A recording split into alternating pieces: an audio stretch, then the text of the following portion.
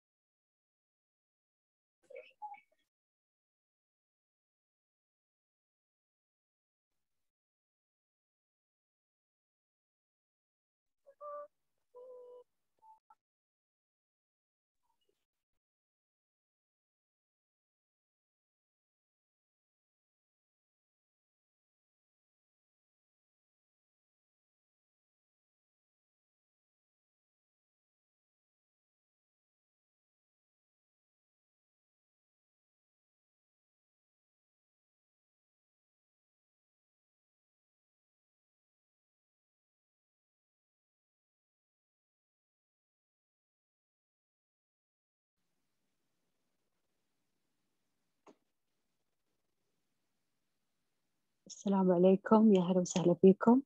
حياكم الله معنا. مبادرتنا لليوم وهي أحد مبادرات الإدارة العامة للأشعة والخدمات التطبيقية بوزارة الصحة.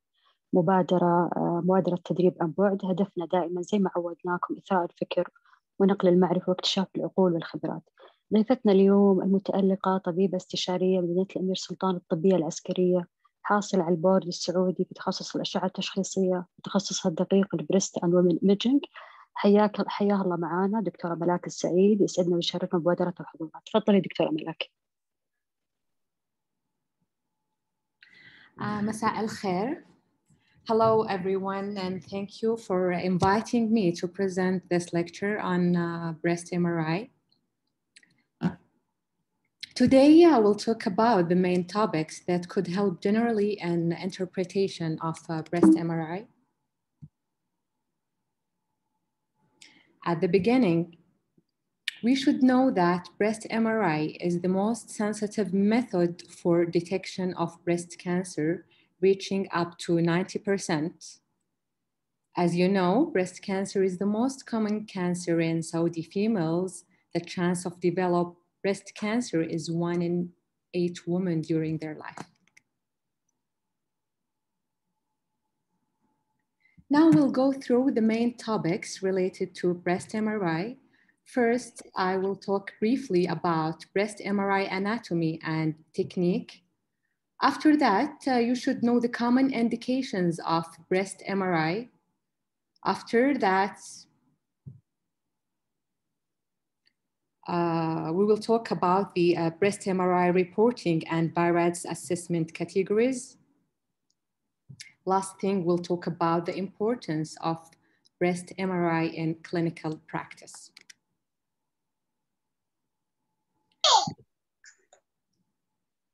This is a sagittal MRI image. Show the anatomy of breast MRI. As you can see here, this is the skin.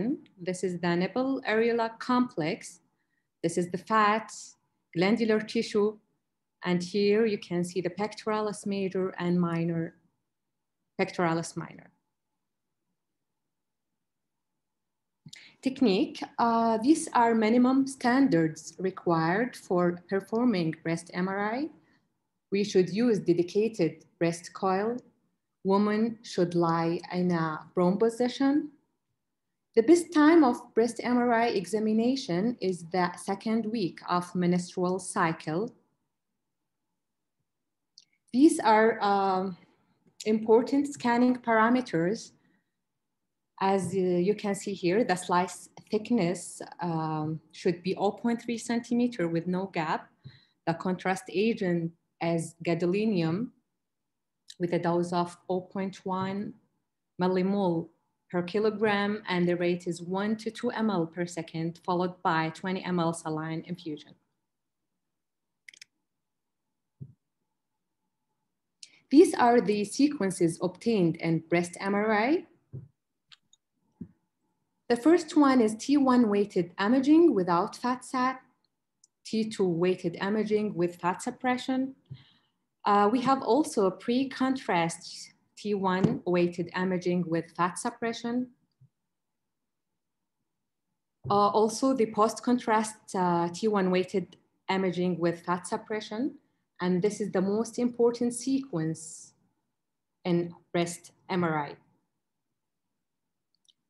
In post-contrast images, it's very important to obtain the first image approximately 60 to 90 seconds after contrast administration.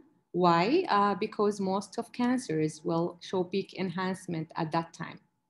And then repeated the images rapidly as possible for 5 to 7 minutes. Usually get 7 phases of T1 post-contrast images. Then we have subtraction images. It helps differentiate the truly enhancing structures from the lesions with high signal intensity and pre-contrast T1. After that, we have a MEP images. This is an abbreviation for maximum intensity projection. This image rapidly detects area of maximum enhancement and their relationship with artery or veins. Also, this is very helpful to assess the relation between the lesions if they are multiple. Also, the diffusion weighted images is important. It quantifies the random movement of water molecule in the tissue. Why it's important? Because the cancers usually show higher signal intensity at diffusion. The last thing is ADC, which is an abbreviation of apparent diffusion coefficient. The cancers usually have low signal intensity on the ADC map.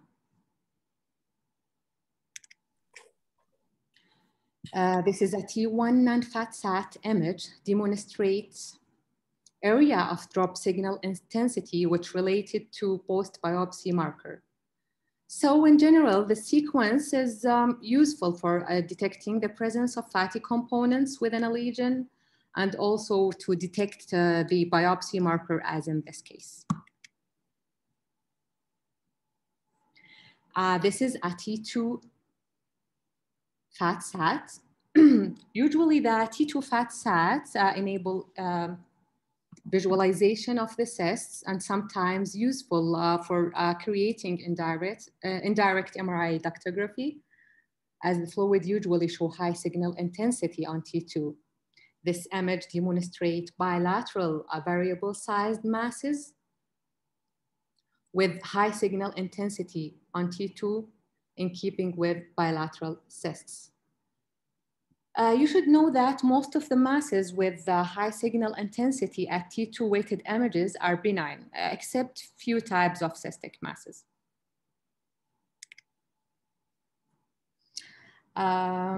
These are MRI sequences done for patients with the non-left breast cancer. In the upper inner quadrant of the left breast, there are 2 iso-intense masses with irregular, as you see here, irregular margins, which demonstrate diffusion restriction. This is the diffusion and this is the ADC map. In the diffusion, the lesion demonstrates high signal intensity and its drop in ADC map.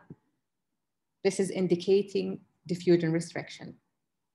These 3 are early post-contrast images. The first one is post-contrast T1 FAT-SAT. The second one is subtraction image, and the third one is MEP image. They demonstrate 2 early enhancing masses in the inner hemisphere of the left breast. So what are the indications of breast MRI? There are common indications for breast MRI, and on top of them, the staging of the known breast cancer, also evaluation of response to neoadjuvant chemotherapy, screening of breast cancer in women at increased risk, and also important in post-lumpectomy with positive margins. It can be useful also in breast implants, especially in the intracapsular rupture. Axillary carcinoma with unknown primary origin, and further assessment of indeterminate findings in mammogram and ultrasound. We will go through each one later in this lecture.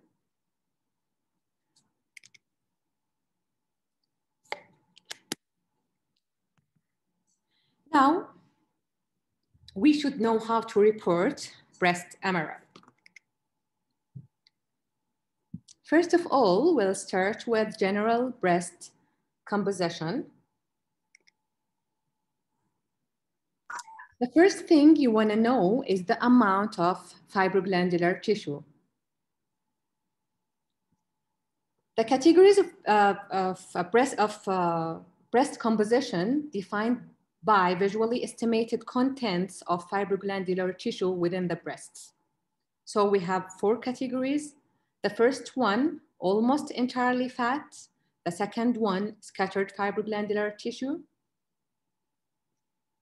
As you can see here, most of the breast is fatty with few amount of fibroglandular tissue. The third one is heterogeneous fibroglandular tissue, and the last one is extreme fibroglandular tissue.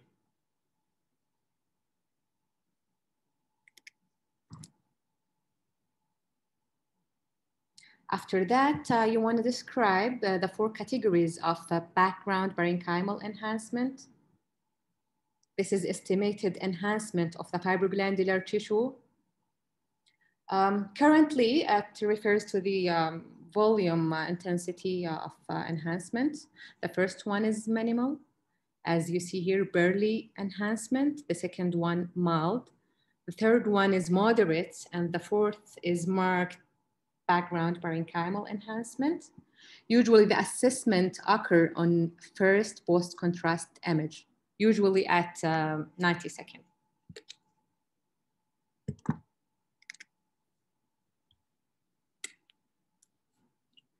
Another thing to note is whether the breast enhancement in both breasts symmetric or asymmetric. The first one, as you can see here, demonstrate bilateral symmetric enhancement, and usually it's benign. The second one showed asymmetrical enhancement. If you see asymmetrical enhancement, you should always review the clinical data, mammography, and ultrasound. Why? Because there are benign causes for asymmetric enhancement, like the patient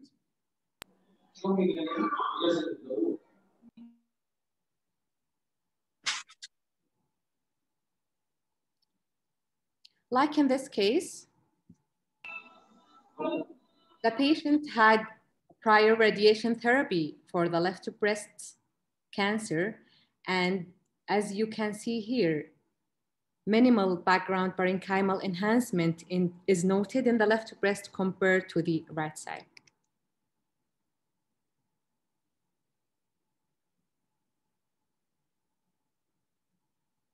Now we'll talk about the findings associated with abnormal enhancement.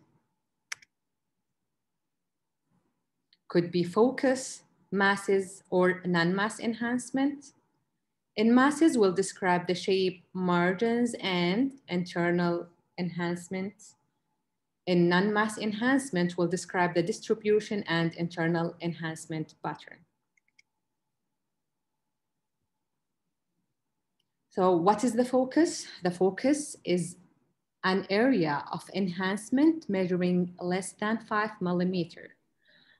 which is too small to be characterized. This is the focus. And these are multiple foci.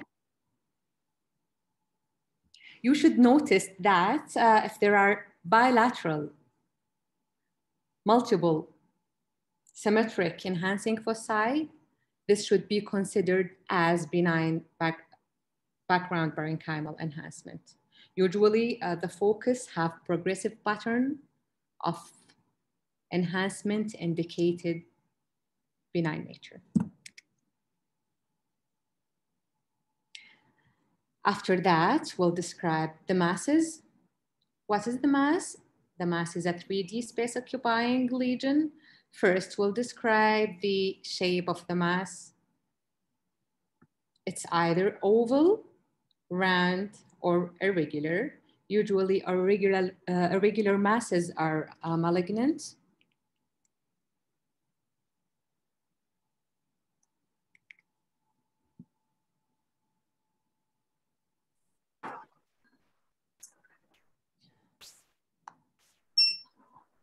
Once you describe the shape,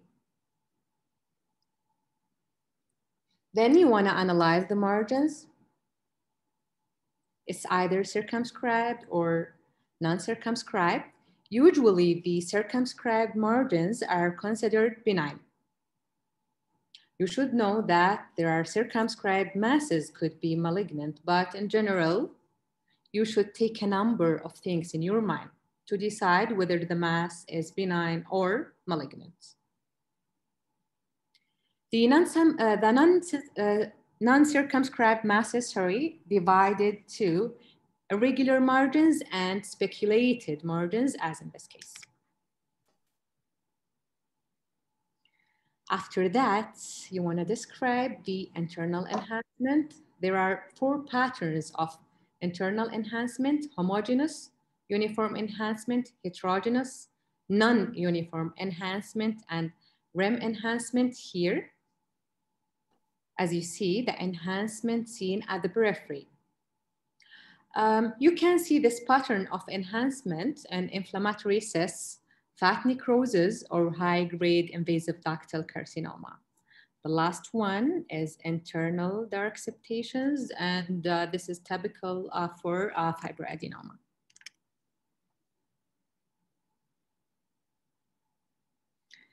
We are finished the masses main descriptors, factors. Now we'll go to the non-mass enhancement. What is the non-mass enhancement? It's not really a mass, and the margins cannot be assessed due to diffuse enhancement. So in non-mass enhancement, we'll describe the distribution and internal pattern of internal enhancement. We will start with the distribution. We have 5 distribution patterns. The first one is focal. Focal mean less than 25% of quadrant of the breast. We have also linear distribution, or could be segmental distribution, as in this case. The segmental distribution has a 78% chance of being cancer. Here you see multiple regions, and this is commonly seen in multifocal and multicentric disease. Another forms of distribution, as regional and diffuse non-mass enhancement. In this case, there is diffuse breast cancer causing diffuse enhancement. This patient presented with firm right breast and turned to be a malignancy.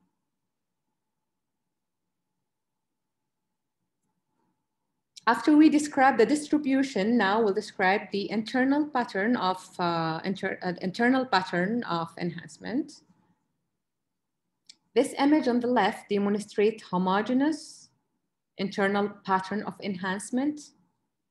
Here, you can see heterogeneous internal pattern of enhancement. Another type is clump internal enhancement. It looks like a cobblestone-like enhancement. So we have this case. In this case, this is the left MLO view.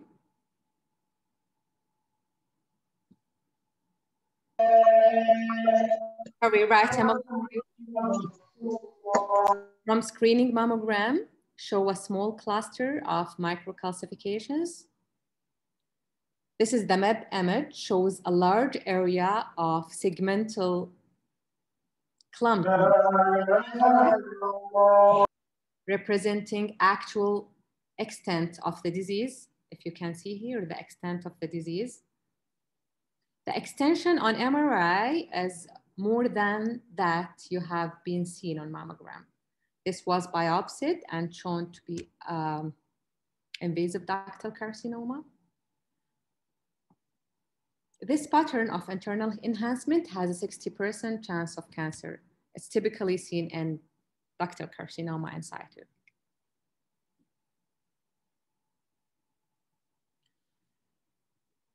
We have also clustered rings that represent periductal enhancement, and usually this is suspicious findings.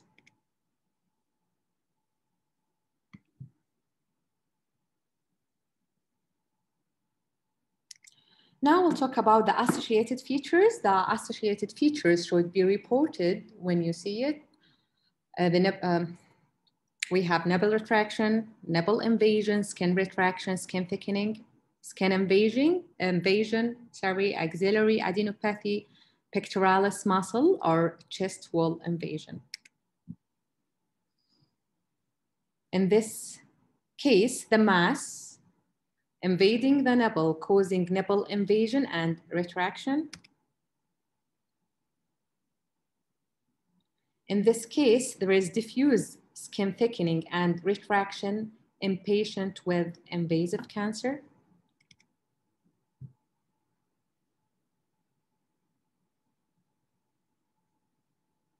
This is a case of metastatic axillary lymphadenopathy in a patient with known right breast cancer.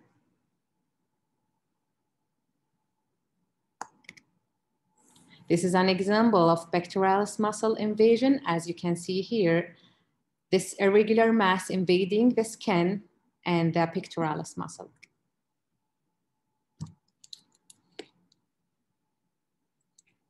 Breast MRI reporting also include the kinetic curve assessment. We have three types of curves. First, we look at the initial upslope of the first during the first 2 minutes. This either slow, medium, or rapid. Then after 2 minutes or more, we look at the delayed portion. This is the delayed portion, sorry. This shows either persistent plateau or washout. So we have three types of curves. This is the type 1, showed slow initial rise and persistent enhancement on delayed images. The chance of malignancy here is 6%, and this is common with benign findings.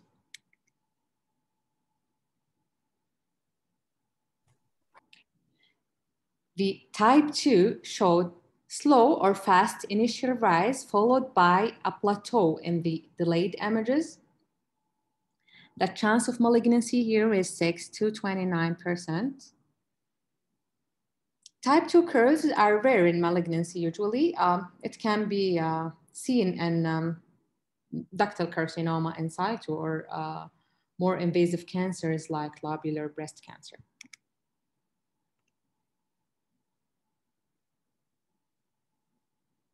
In type 3, the lesion demonstrates fast initial rise and followed by drop off or washout in the delayed phase. The lesion with type 3 kinetic curve are highly suspicious for malignancy. And the chance of malignancy is 29 to 77%.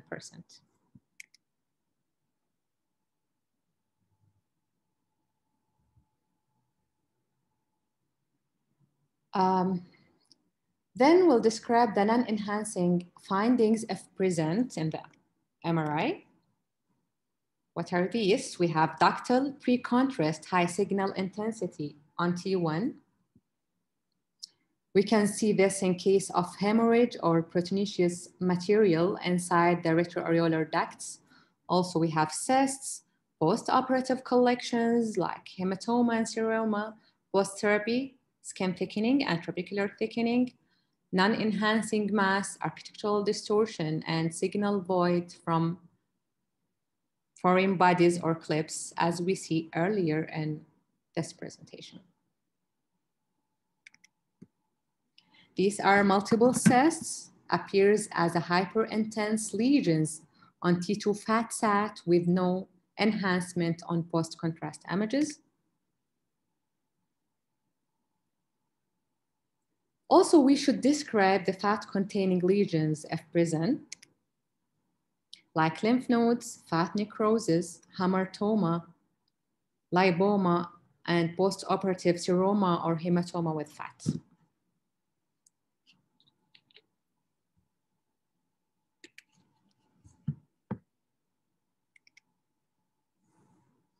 These images are typical for intramammary lymph node. On mammogram, present as circumscribed oval lesion with central lucency at peripheral location. The ultrasound shows oval mass with hyperechoic hilum and hypoechoic cortex. The MRI demonstrates circumscribed reniform mass with hilar fat signal in T1 weighted images. As you see, it's similar to the adjacent fat, and homogeneous enhancement on the post-contrast images.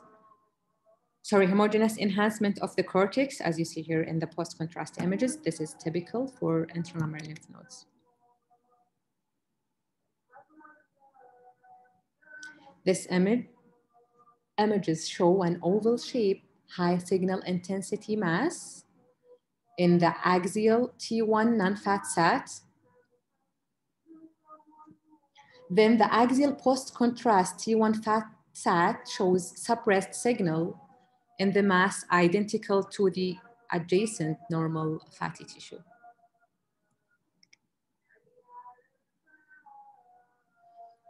Finally, you should give an assessment category based on BI-RADS. We have category 0 to 6. The category 0 means incomplete, need additional imaging evaluation. It involves repeat MRI due to poor technique or obtaining information with the other imaging modality like mammogram and ultrasound. Category 1, negative, means normal examination. Category 2, benign findings such as intramammary lymph node, biopsy marker, cysts, and no management needed in this category. Category 3 is probably benign. The category, this category, should have less than 2% likelihood of malignancy, but greater than 0%. This means follow-up masses that is not very highly suspicious based on morphology and kinetics analysis.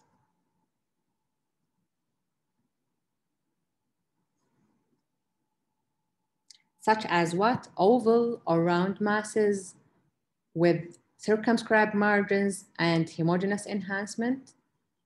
The management usually 6-month follow-up by MRI until stability for 2 years. We have also the category 4. This is suspicious. The likelihood of malignancy is more than 2%, but less than 95%. This category for findings that don't have classic appearance of malignancy, but appear suspicious. The management is tissue diagnosis under MRI guided biopsy for the lesions not visible on mammogram or ultrasound. But in case that we can see the lesions on either on a mammogram or ultrasound, the tissue diagnosis should be, or the biopsy should be done under mammogram or ultrasound, because it's faster, comfortable, and less cost effective. The fifth one is the category 5. The category 5 is highly suggestive of malignancy. The likelihood is more than 95%. Category 6, non-biopsy proven malignancy.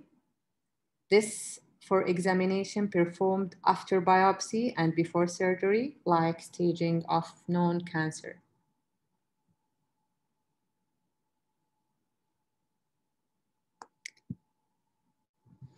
This ACR Barrett's Atlas 5th edition, which summarized breast MRI reporting.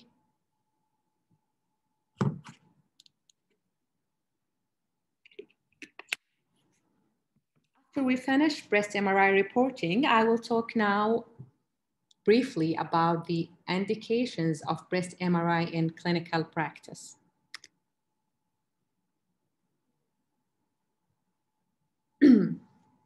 One thing you can use it for is staging of known breast cancer.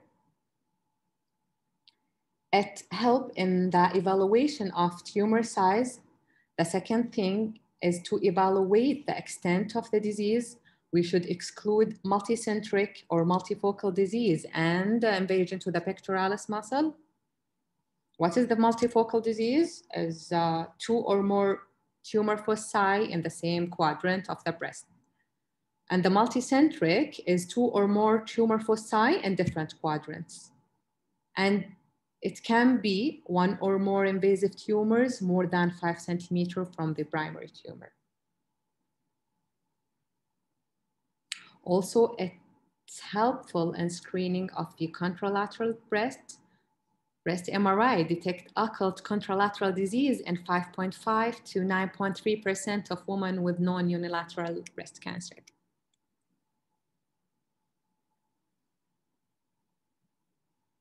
First, you assess the tumor size, particularly with invasive lobular carcinoma, and also good to detect the associated DCIS components, because MRI is better than mammography and detection and assessment of DCIS components.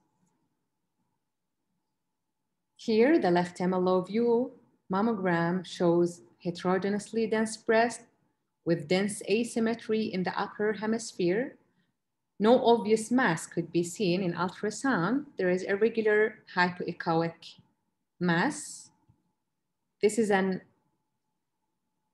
MRI, post-contrast MRI T1 FAT-SAT image, which demonstrates irregular mass with linear non-mass enhancement seen anterior to it.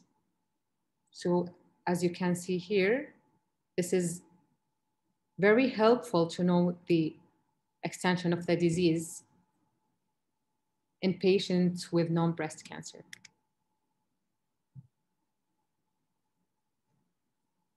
MRI can also help to assess whether the disease is multifocal or multicentric. The first image, this is an axial T1 post-contrast subtraction, demonstrates irregular mass with heterogeneous internal enhancement, a smaller similar one seen medial to it, in keeping with multicentric disease. The other one is an example of pectoralis muscle invasion, as we see before. You can see the mass invading the pectoralis muscle with abnormal enhancement seen within the muscle. Women with any of these factors are good candidates for preoperative evaluation with MRI. Hormone receptors, negative cancers, dense breasts, breast conservation without radiation therapy, and invasive lobular carcinoma.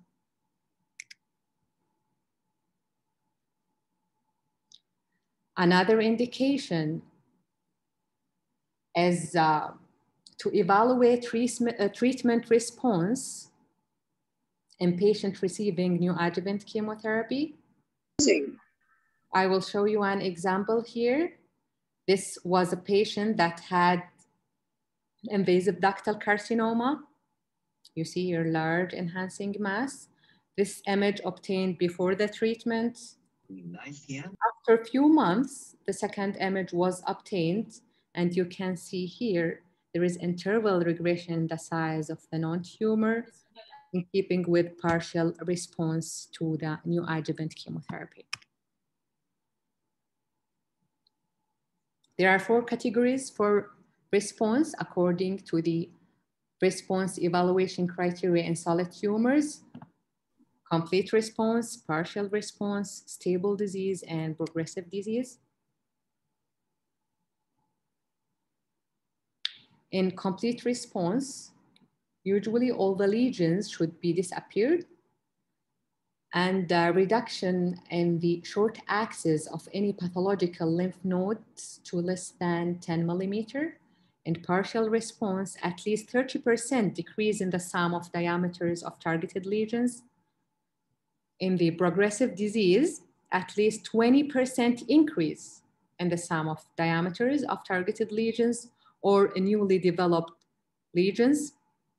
Stable disease is stable, nothing changed compared to the previous images. Another indication is carcinoma of unknown primary origin, breast MRI, helpful in axillary carcinoma of unknown primary origin with suspicion of origin in the breast, because breast MRI can detect small enhancing foci.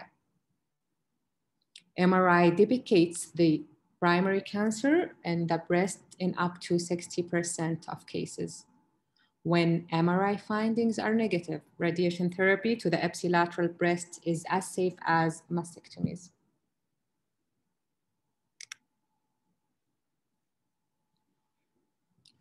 Also, breast MRI helpful in inconclusive findings in conventional imaging. When the findings of the conventional imaging are inconclusive, like in BI-RADS 0, for example, if we have any suspicious abnormality in mammography with no corresponding abnormality on ultrasound, MRI would be helpful to detect any abnormal enhancement. Also, MRI can be helpful in patients with breast augmentation, like in case of free silicone injection. The free silicone injection can mimic cancers on mammography. In general, negative breast MRI exclude malignancy. Like in this case, the patient had silicone injection for breast augmentation. The mammogram showed bilateral silicone granulomas, which appear as large, dense masses that can obscure cancers. But in the MRI, there is no abnormal enhancement to suggest suspicious findings. This is post-contrast image. So in this case, MRI is helpful.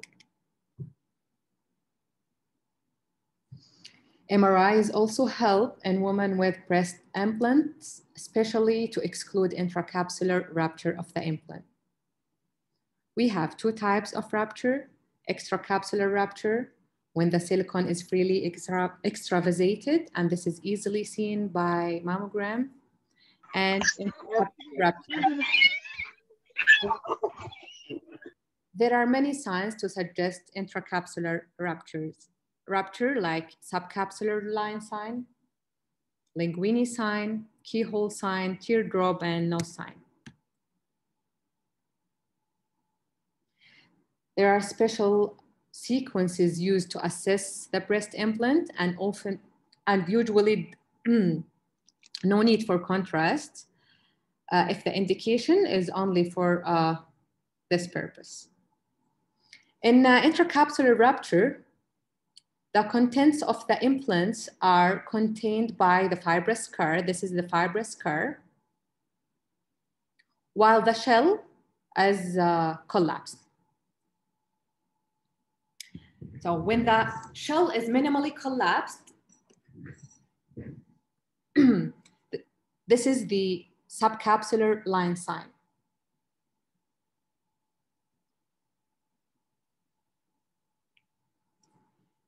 As you can see here in the left breast, when significantly collapsed, it appears as a group of wavy lines. This is a Linguini sign. Here you can see the keyhole sign and nose sign. These signs refer to the appearance of silicon on both sides of a radial fold. This is also suggests an implant rupture.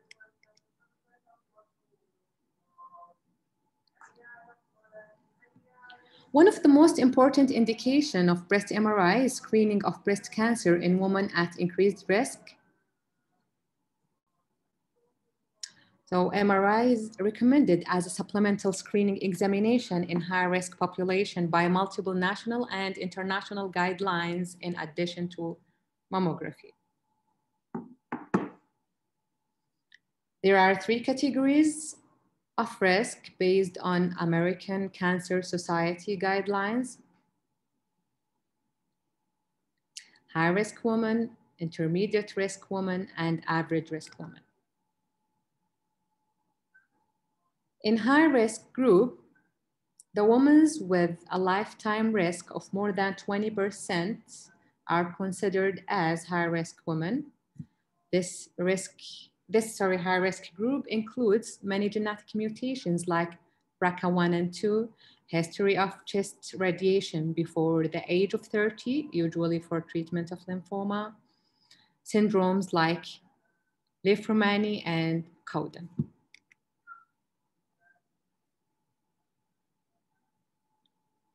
In intermediate risk group, the women with a lifetime risk between 15 and 20% are considered as intermediate risk women. This group include personal history of breast cancer, also include dense breasts at mammography. If there is any history also of high-risk lesions at biopsy, like atypical ductal hyperplasia or lobular carcinoma in situ. The screening in average risk women is not recommended. The last thing I will talk about screening breast MRI. The abbreviated breast MRI. So what is the abbreviated breast MRI? It's a faster targeted MRI scan used for screening of women at risk of breast cancer. What are the benefits of abbreviated breast MRI? Reduce the costs, shorter scan time, and shorter interpretation time.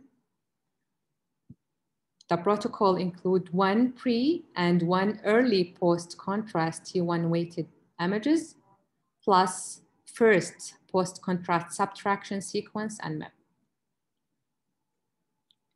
A recent review of 21 studies on abbreviated breast MRI performed in 8 countries and in more than 4,500 women confirmed the diagnostic accuracy was similar to the full MRI protocol.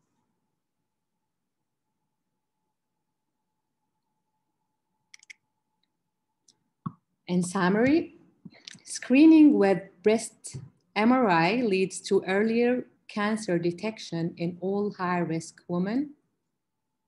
Describe how breast MRI protocols can be modified to address a particular clinical indication. Also the importance of breast MRI in a clinical practice. The breast MRI is an indispensable modality along with mammography and ultrasound. We talk about the importance of PIRADS and supplemental descriptors for evaluation of lesions at breast MRI, and given the final assessment category and recommendations for each breast. Thank you very much for your attention, and I will be very happy to receive any questions here or through my email. Thank you.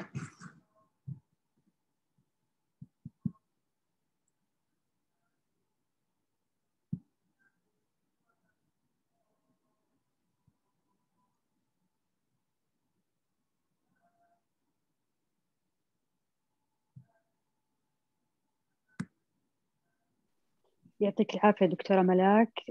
سعيدين بالمبادرة، سعيدين بالمشاركة، شرفتينا، وإن شاء الله ما راح تكون المبادرة الأخيرة. تفضلوا، ممكن تكتبون الأسئلة بالشاتنج وبيتم الرد على بعض الأسئلة، وبإمكانكم التواصل مع الدكتورة عبر الإيميل للاستفسار أو التواصل معها بأي استفسار أو بحث أو مشاركة جديدة.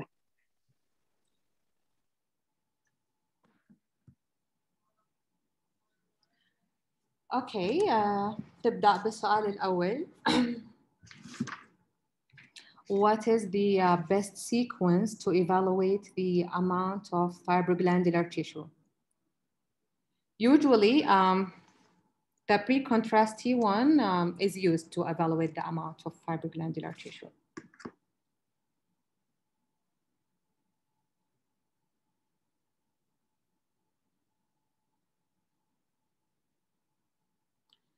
السؤال الثاني, is there any factors that can increase the background parenchymal enhancement? Yes, the background parenchymal enhancement can change due to hormonal effects. It can be increased with the hormonal replacement therapy. It can be also decreased when the patient used tamoxifen. Also, the background parenchymal enhancement can be marked in the luteal phase of the cycle. Because of that, I mentioned that the best time for MRI examination is the second week of menstrual cycle to avoid the marked enhancement.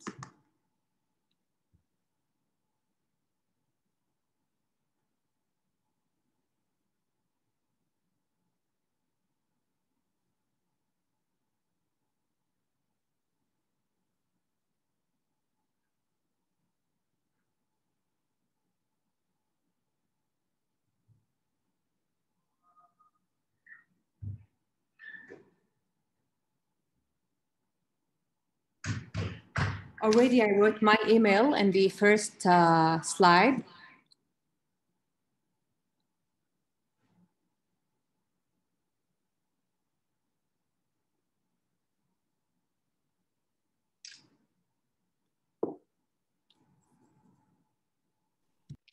يعطيكم العافية، شاكرين حضوركم وشاكرين مشاركتكم، تعني لنا الكثير، وإن شاء الله بنتواجد معاكم بعد رمضان للتواصل مع دكتورة ملاك بإمكانكم عن طريق الإيميل.